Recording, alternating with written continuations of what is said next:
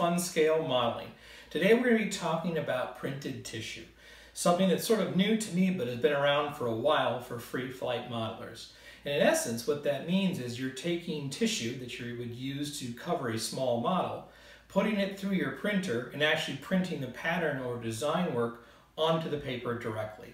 You can see here in this model, I have done just that.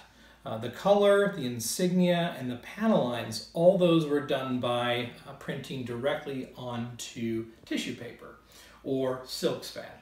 So over the next couple of chapters here, we're going to be showing you what materials to use, a high level of the process itself, how to print, how to attach the tissue to the paper, all the things that you're going to need to do from a very high level on how to do this. As I mentioned before, this is nothing new, especially to free flight modelers, but hopefully this is something that radio control modelers will start to utilize in their tool belts. There's quite a few bits of information out there on how to do this process. The best one I've seen so far was on Paul Bradley's website, and I'll include that link in the information section of this video. So, first thing we'll talk about are the materials and equipment used. So let's now look over at some of the tools and equipment you're going to need to be able to do the printing on the tissue. The first thing you're going to need more than anything else is a printer. I have a very inexpensive Hewlett-Packard here. It's an inkjet printer. Some say you can do this on a laser printer. I've not had any experience do that, but I've had very good luck with the inkjet. The other things you're going to need, of course, are a really good and somewhat clean cutting mat. Because the tissue can snag very easily, you don't want to have an old ragged one. If you're going to do something like this, I do recommend getting one that's pretty fresh, or flip it on the backside, and sometimes, which we forget about, it's probably nice and clean. Another item you're going to need is masking paper. You don't necessarily have to use this, but you have to have some sort of somewhat transparent paper that you can use to trace the model, and I'll explain more on that when we get to the patterns. The item you're going to need is a straight edge or a ruler. This one is both metric and standard. I've actually removed the backing on this one so I can get a much more closer cutting edge so it isn't raised up off of the surface. The other thing I recommend using is a number 11 scalpel. You can use an X-Acto, but scalpels are so much sharper and it gives a much more cleaner cut. Again, working with tissue, it can snag pretty easily, so this is a benefit if you get a nice sharp scalpel. Some come with flat blade handles. I chose, because I'm so used to using an old X-Acto, a rounded one. This here is a spray adhesive. The brand really doesn't matter. You're going to use this when you attach the tissue to your paper sheet when you put it through the printer. We'll go over that technique as well, but remember, you need just a light coat when doing this. At some point in time, you're going to also need to seal the tissue, especially right after you print, to make sure that it doesn't bleed when you do the shrinking. This Krylon Clear works really good for that, and we'll go over that process as well. These two items you're going to use to actually attach the tissue. This is an Elmer's glue stick. You can use Oohoo or any brand. What I like about this one is it goes on purple but dries clear. So it also gives you kind of an indication on how much working time you've got left when applying the tissue. This is Easy Dope. It's sort of a water-soluble version of nitrate or butyrate dope. It does sort of the same effect, but there's no fumes. So this is something that you can do in your house and not have it smell like nitrate or butyrate for the rest of the week. And of course, no tissue covering would be done without the actual tissue itself. This is lightweight silk span. You can get it from a couple of different resources. I believe I got this one from Brodak. This is their white. You can also get it with colors. So this one's also from Brodak. This is their light gray. We're going to be using both of these for the model that we're going to be covering. Next, we'll go into creating of templates from the model itself. So now we're going to show you on how to make the actual patterns that you're going to be using to put your design or your detail work on. What we're going to be using for an example today is a model that I'm just currently working on. It's a small Japanese Nate, KI-27. Looks sort of like a free flight model. It is radio control, but we'll show on how we're going to pull the templates directly from the actual model. Now, depending on how you design your airplane, and if something even that you did design, if you're using CAD, there's different programs out there where you can take this panel, if you will, and flatten it out. But what I found works best, and I typically draw in 2D, or if you're actually building from someone else's plans, is to make a paper template and then scan that into your computer program. So I mentioned earlier that we're going to use this paper. This is masking paper. You can pick it up at any hardware store. You could probably find something different if you wanted. This is just something that I had laying around. What you're going to do then is you're going to cut yourself a section. I always make a reference line on the model, and I usually do that as the thrust line or the center stringer, and everything else then gets drawn from that point. A section of this paper, what I recommend always doing is putting a reference line down it, and use that reference line on the center stringer or the center line of your model. And then with your cell phone or another light backing it, you're going to use a pencil and trace the shape of the curves. So you can see here, this section from top to bottom is definitely shorter than this piece here. The reason being is because it wraps around the model. So that's how you get the correct curves for your template. So here's another example of it. Here's for the main fuselage section. Same thing here. How it wraps around the bottom and then all the way around the top. From this point, when I've gotten all my templates created, I scan them into my computer and do a rough trace of them in the program that I use. I happen to use TurboCAD, but you can use Editor, all sorts of different things. And from there, I get my initial draft of the templates, which would look like this. And I print them out and cut them out. And I hold up to the model, and I'll have to probably do a few small, subtle changes, maybe extend this line, this curved line forward or aft, or whatever I feel is needed to make this the most accurate as I possibly can. And then once I have these templates to where I want them, I create the actual pattern that's going to go on the model. So you can see here, this is the front cowl. This lays quite nicely over this section here. And you can see that that matches it pretty perfect. The one thing that you're going to have to keep in mind when you do this process is when I've covered with models, whether it be from monocoat, like a lightweight film, or even with tissue, you tend to use a larger sheet and larger sizes.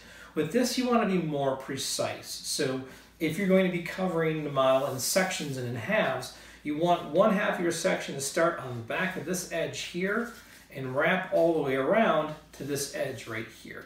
What you don't want is to wrap it further than that, because when you actually print on the tissue, you're going to have your details overlapping, and you don't want that. One thing I have done, and I found out works pretty well, is if you can zoom in here, it's kind of tough to see. On this edge, right by that center line, you can see two little tick marks. There's also the same thing on this front piece right here. So if this is our center line, these little tick marks notate where the center stringer is. So it makes it much easier when you're ready to actually apply the tissue to line up those center tick marks on the model itself. And we'll show more about this in the actual covering of the tissue, but it's something to think about when you're creating your templates. The next thing we'll show is how do you create the templates in your CAD program. The next step in our process is to take the paper templates that we had created using the physical model and then import them into our computer program or CAD program, whatever you may be using, and make our design and templates to be printed. So if you can see here on the screen, we have a picture of the original templates that were used for the model. These were then imported into the CAD program. I'm using TurboCAD 19. And here is the rough draft or initial drawings that we did. I later then cleaned these up to make them a little bit more accurate. So one of the things you'll see here is, of course, the initial reference line which we had on our drawing here. You can see that's the same reference line. I've also added some lines of reference for the vertical. And what this allows us to do is to find specifically the center point. They're all along that same center point, and it makes it much easier. to add your details later. So what I did was I took these drawings here and I put them on the plans. Now, this being my own design, all I had to do was just make a copy of this from my CAD program. If you're using someone else's design, of course, you'll need to import this in and then superimpose these parts over it. The next step would be to find a good 3-view drawing and color scheme that you're going to choose. And I choose this one here. It's the one in gray. And what's nice about this is that you can use it if you want for your panel line references. There's top, there's bottom here. And you can also use it for your color scheme, that sort of thing. One of the reasons why I chose this particular color scheme is it's pretty much a flat color gray throughout the entire color scheme. On my previous airplane that you saw earlier in the video, my Focke-Wulf 190, every one of those colors was printed. And while not a big deal, it definitely goes through quite a bit of ink. The nice thing about this color scheme is I can use a tissue that's already gray and print my my panel lines and my bird and unique tail section details on here. It does have some white bands, and what I'm going to do is I'm going to print those separately using the white or blank tissue and add gray fore and aft. If you look at the top of the wing here, there's also a white band with the red circle on it and some yellow bands here on the leading edge for kind of warning the ground crew, as well as some anti-slip and that sort of thing. Looking on this view here and also over here, you see that the yellow does wrap around, but it's not on the bottom here. Because this discrepancy, I probably would need to look at some additional references to see what's the most accurate. However, this is a sport scale model. I'm not going to be doing any competition with it. So just for fun, I'm going to just do it on the yellow on the top, just to keep it simple. Once you have this, what you can do is you can import that into your CAD program and trace the details. So up here you see the details that were on the tail. So again, there's your tail, there's your drawing, and you can see the tick marks here, which are alignment marks, as well as the bird, which was traced freehand in the CAD program. And then what's nice about that is you can easily mirror it for the other side.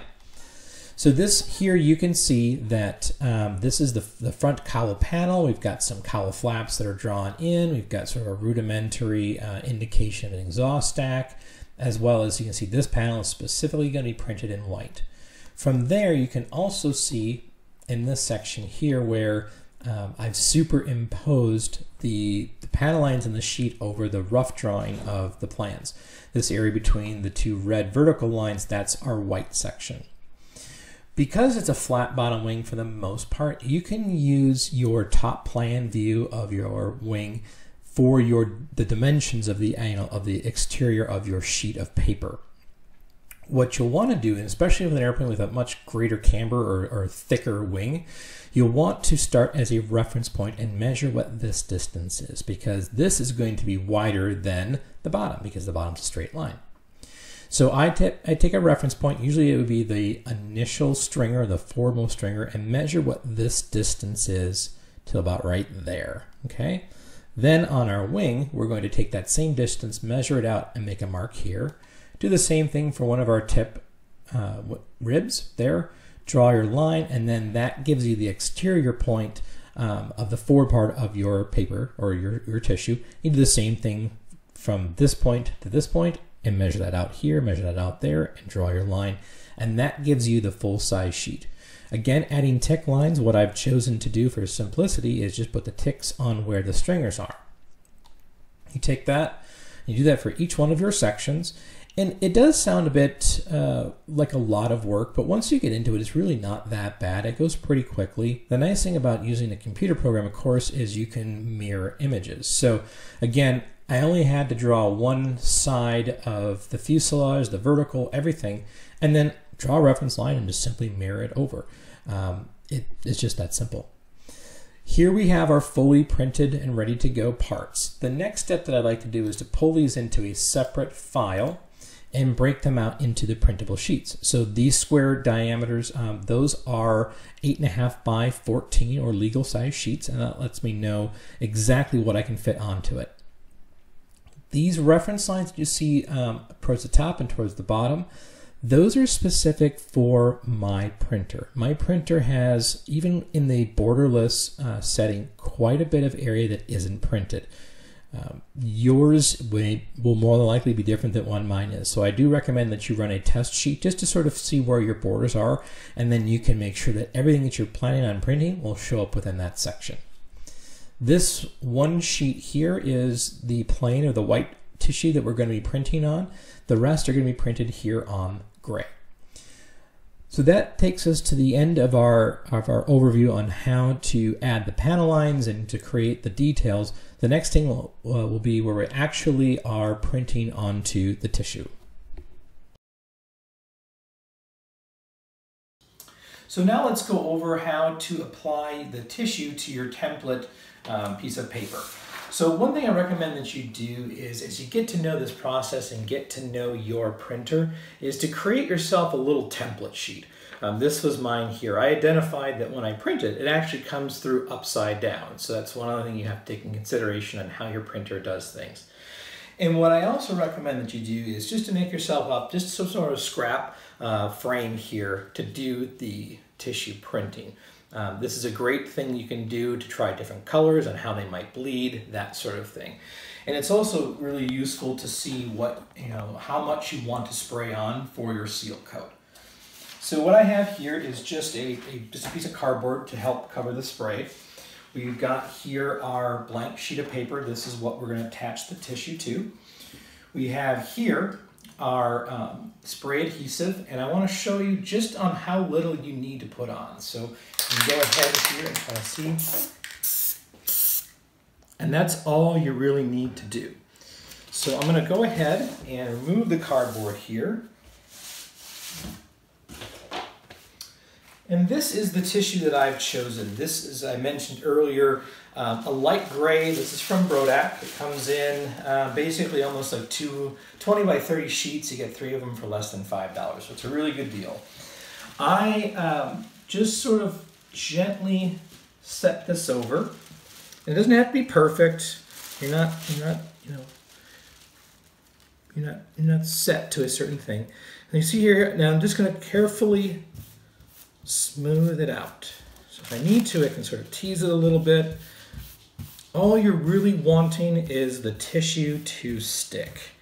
You don't want it to be permanent. There. Now I've got a little bit of overhang here. That's not that big a deal. I'm going to trim it along that line, and I've got an example here. You can see here's the sheet. There it is. I also leave myself just a little bit of extra overhang. It makes it easier to peel the tissue off. So let's go ahead and we'll print a panel. So if you look up on the screen there, you can see I've got my panel all prepared right here. My printer is set to borderless. It's set to either the best or the second best printing availability. And here's how you just put it in your printer. So I've set it with that little extra tab on the top. Nothing too fancy. We'll let it load. And we'll go ahead and let it print.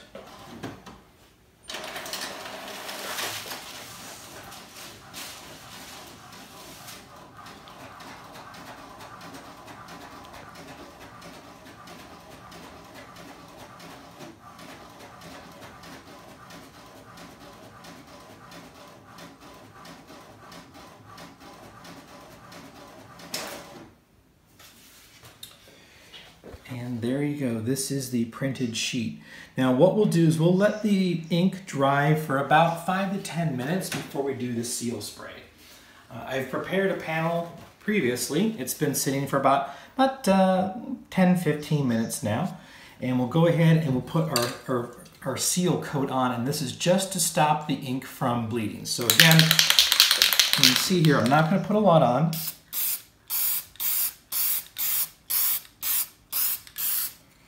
And that's about all you need to seal the ink. You're gonna let that dry for about 10 to 15 minutes as well, and then it'll be ready to handle. So the next thing we'll be going over is the actual trimming of these panels and applying them to the airframe. All right, so we finally got to the point where we're going to start adding tissue to airframe. First things first, I'm going to go over a couple of different tools and things you'll be needing to complete the process. The first is a good straight edge or ruler.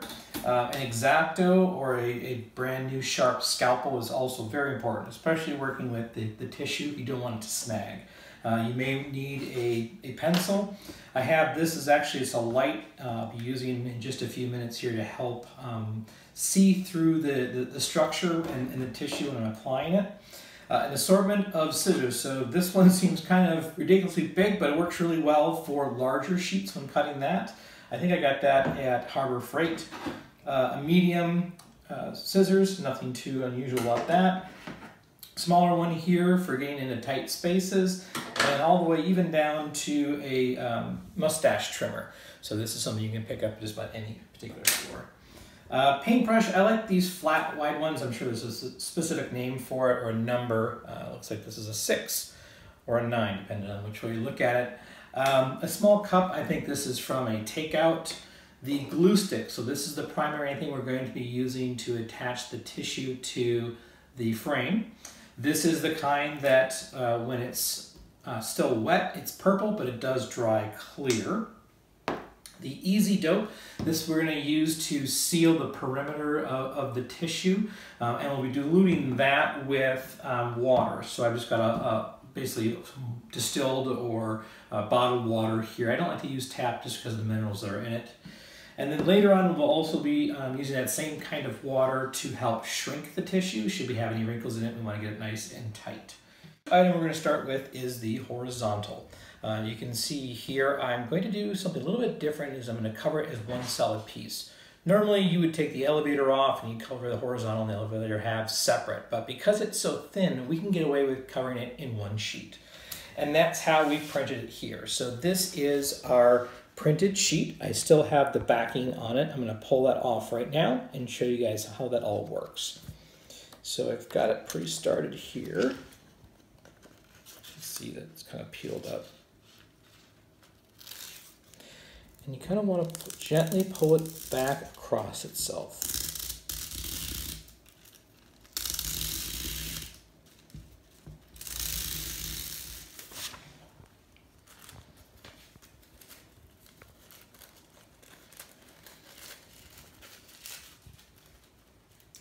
And there's your tissue, of course, the back side. Now, if it does curl up like this, you can just gently roll it over the edge, and that'll help take some of that out. So if you're going to cover it like this in one solid piece, you want to make sure that you have yourself a good gap, probably even a little bigger than what you would normally do on your hinge line. And then the next thing we're going to do is to apply the Elmer's glue. So what I do is, for this, we're just going to cover the perimeter, and that's what we're wanting to do. So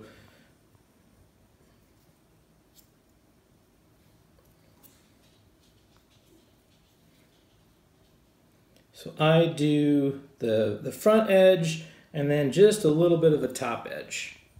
And you want to give it maybe two good liberal coats. Next is, I'm going to turn on my light so I've got a nice little source of light underneath it.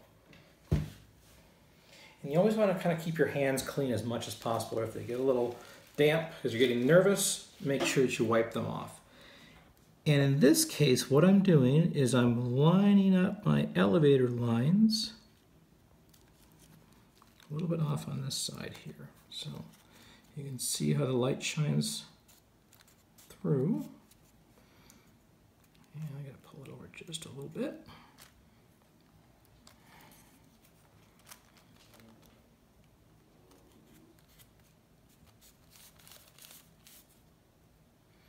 There, so you see how that lines up with the line. So now, go ahead and work out some of those wrinkles. And the Elmer's glue allows you to make some corrections or adjustments.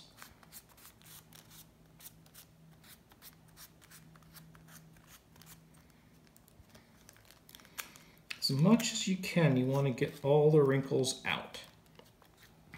It won't be perfect, Again, I'm starting with the underside here, so any imperfections will be helping to be hidden by that.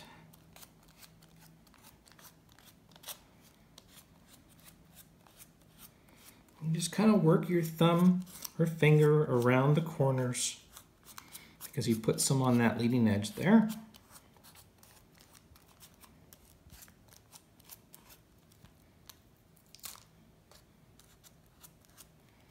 And again, like I said, you've got some working time.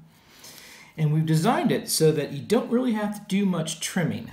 What you will have to do is you're going to have to cut, I'll go ahead and turn this off. You're going to have to cut to get around these curved surfaces. So that's where your small scissors come real in handy. So I'm going to trim that. All right, so now we've gone all the way around. So I'm going to do it once more on sort of the leading edge here. So you can kind of see how I'm getting also the tissue backside. And then we're just going to roll it over. I've got probably more overhang than I would really need, but that's all right.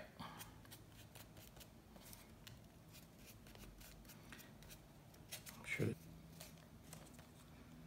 if you get a little bit that sticks up, that's all right. We'll get it with the Easy Dope as well. So there is our current bottom half covered. Next thing I'm going to do here is mix up some of the Easy Dope. So you can see here, I'm not putting a lot in. It's pretty wet as it is. I'm also going to add just a couple of drops of water there.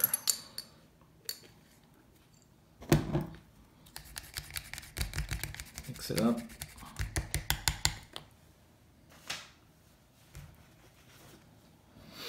All right, so then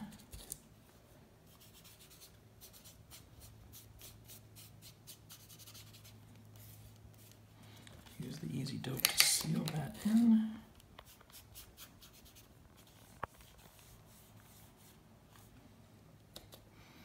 So another thing you guys can see by a mistake that I made is I didn't trim enough to remove the diameter line or the outside perimeter line, so that's going to show up a little bit.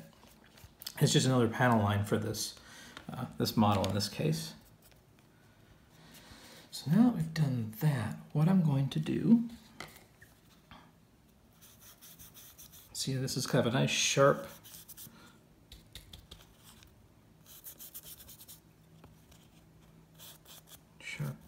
bristle paintbrush, and so I'm going to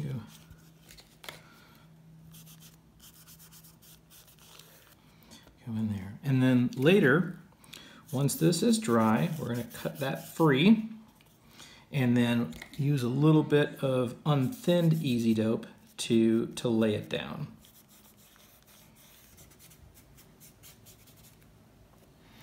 All right, so we'll set this aside and come back to it in just a few minutes, and we'll also show you how to cover part of the fuselage. This is the rear of the fuselage. So you've got my fuselage here. We're all set to go. I've given it a light sanding. It's all prepared. Very similar to what we just did on the horizontal, but with a few subtle changes because it's a different kind of structure. One thing you're going to want to make sure that you do is you're going to want to, because we're covering this whole section, that you're going to want to make sure you get glue on the entire outside, including the wraparound. We've got a cutout here for the horizontal, so we'll want to make sure that we coat that area as well. And then up here, this is where the push rod exits. We're going to want to make sure we cover that with the Elmer's glue as well. So if you can see here, we have our tick marks. So this is our center line, of course, and there happens to be a panel line, which that worked out very well. But these little ticks right there and those two right there, that is the indicator of our center stringer, which is this one right here. We'll go ahead and we'll get this off. Oh, and the other little tip that I always do is make sure if you're going to cut them out ahead of time, mark them, because sometimes all panels can look the same and you don't want to add the wrong piece in the wrong spot. So drawing back across itself, that light coat of sticky glue really comes off nicely. Section here, again, make sure we're covering that.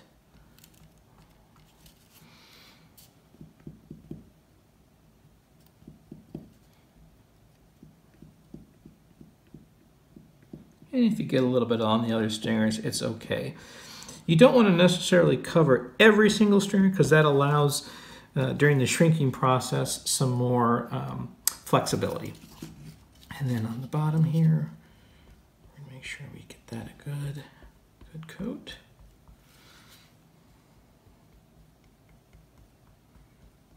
And I'm adding it to this stringer right here because there's a section where I need to cut it out at a later point in time. And then just kind of, I like to dab it in this section.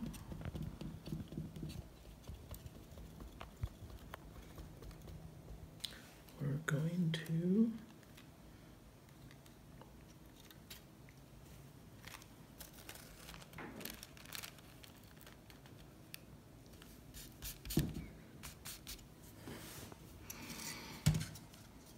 add this, so we want to make sure that we sort of massage it into place, pulling it taut while we do. Again, whatever we can try and take out so far as needing to shrink ahead of time, we definitely want to do that. That's a big advantage. Because again, when we've pre-treated this to help seal it, it's going to take some of the elasticity out of the tissue and it won't shrink as much. So that's why we want to try and get as much as we can now. And it's just working the tissue. I'm going to cut here, and that's going to allow for a little bit more. And we'll sand this all nice and smooth later. So we just want to make sure we've got a good seal. Again, that's where our exit point is. And then we want to make sure where our horizontal gets cut up. And you got a little glue there. But you can see I'm pushing on this pretty hardly, and it's not smearing. So that's a good thing. That means we got enough of the coat on to seal. So I'm going to do a little bit more of the Easy Dope perimeters. I'll come here.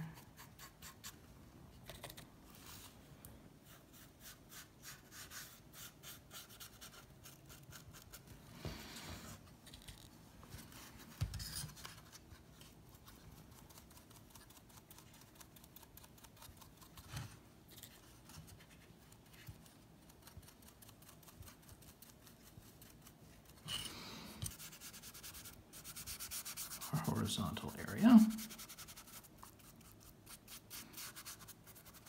And just like with an iron-on film, you have to attach it to the structure underneath, otherwise it'll just sort of shrink up and not be what you want. So that's about it for this panel here. We're going to let this dry, and then once that's fully dry, I will show you on how to shrink this up using just basically a hair dryer and water.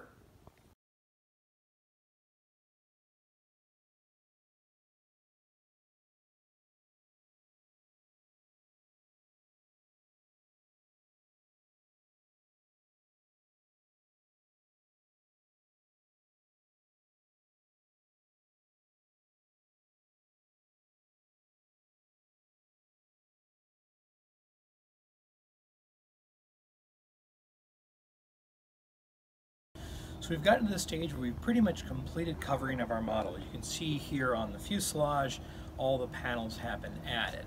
And we've also covered the tail section. We're going to use the tail section to kind of show how we shrink up the tissue. Really nothing unusual about that. The one thing that I recommend that you do, and again this is just straight pure water or purified water, is if you can hold the part up and spray up at it. The reason being is the heavier particles of water will actually fall down where the lighter mist will hit the surface. And you want that to help reduce any sort of spotting or over soaking the tissue. If you do need to lay it down, let's say for a flat surface like this, or if you're putting, if you're shrinking washout into the wing, what I recommend you to do is take a step back and just lightly spray over it and let the mist fall onto it. The heavier particles of water will fall before you get to the surface, which is what you prefer to do. We're waiting for our tissue to dry. I'm going to show the last sequence of the overall process, and that's to seal the tissue completely with your Krylon. So what I'm going to do is show you on the fuselage here. Again, I'm going to sort of spray up at it in light coats. So we don't want to coat it on heavy, especially for the very beginning. So you can see I'm just sort of holding it back.